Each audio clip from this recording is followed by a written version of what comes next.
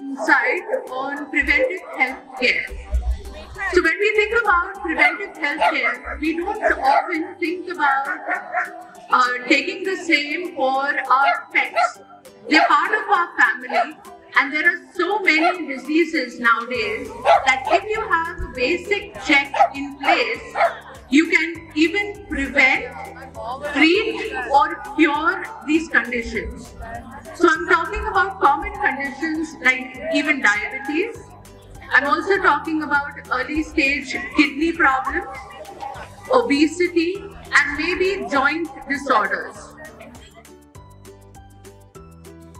Now, what does the preventive health check entail? It's a basic blood test. It may be a chest x-ray. It may also be an ultrasound of the abdomen.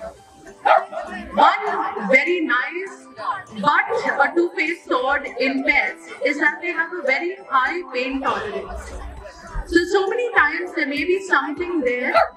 It may be a small growth, or it may be, let's say, a tumor that goes undiagnosed till the last stage. Because of the pain tolerance, we may not notice the subtle signs until it's too late. We need to focus on a preventive health check at least once a year. And I know the pet parents of CP1 are so responsible that they will do. We can help your pets prevent any disease in the future. Take care, have a great day.